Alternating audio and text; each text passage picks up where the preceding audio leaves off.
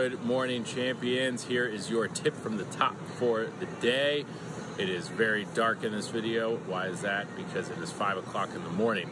So my tip from the top is there's always time in the day. Rory Docherty has told me for 10 years now, always squeeze the fat out of the day. So the only time I can make it to the gym is at 5 o'clock in the morning so that I don't miss any opportunities to be more successful during the day. So you need to just be more efficient. You get to bed a little bit earlier, you get rested, and then you get up in the morning and you exercise your mind, you exercise your body, and it will make you a better person throughout the day. You will be more successful, you will be more alert, you will be more awake, your brain will work better. So that's why I try and compete in the 5 a.m. club every single morning.